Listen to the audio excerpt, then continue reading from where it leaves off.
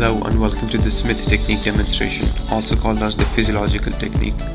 For this technique, we take the brush and place it over the biting surfaces and move it towards the buccal and the lingual surface. And we follow the same technique throughout the arch of dentition. By placing the brush over the occlusal surface, moving towards the buccal and the lingual.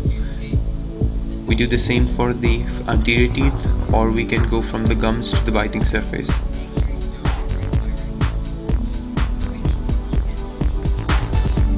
For the upper teeth, we again follow the same strokes by placing the brush at a 90 degree over the biting surface and move along the buccal and the lingual surface.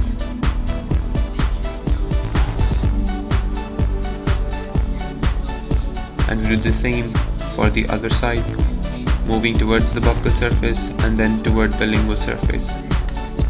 For the front teeth, we go from the buccal to the lingual surface, and for the front teeth we make vertical strokes.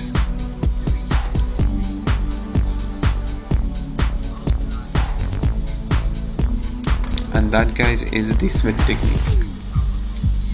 Thank you for watching.